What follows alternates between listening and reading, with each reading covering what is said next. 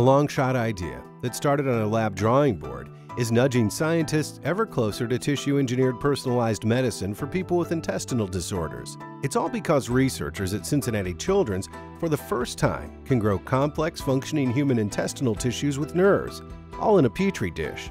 We've been able to engineer a new level of complexity into these intestinal tissues using an approach that really mimics the normal process of how organs form in the developing embryo.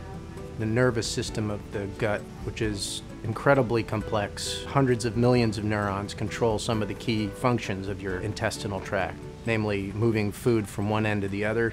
Being able to use a developmental biology approach to tissue engineer this functionality is very exciting.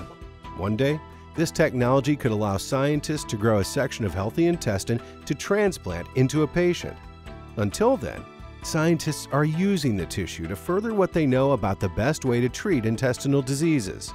We expose ourselves to the world mostly by what we put into our mouth. Many of the diseases we commonly know today occur by interactions that happen within our luminal system of our guts.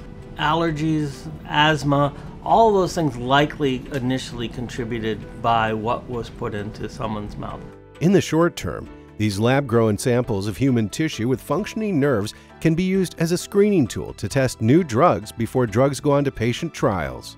So I'm a pediatric surgeon, and my focus is predominantly on babies that have congenital problems they were born with their intestine, and how the remaining bowel functions, and optimizing that function. And that drives me. That's my questions. That's the tool I'm looking to use this methodology for. We've studied a specific type of disease, Hirschsprung's disease, using these organoid systems.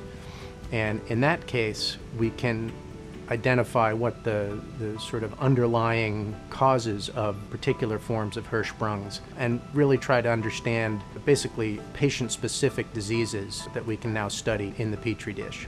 For families who have a child suffering with an intestinal disorder, the possibility of better treatment is inspiring.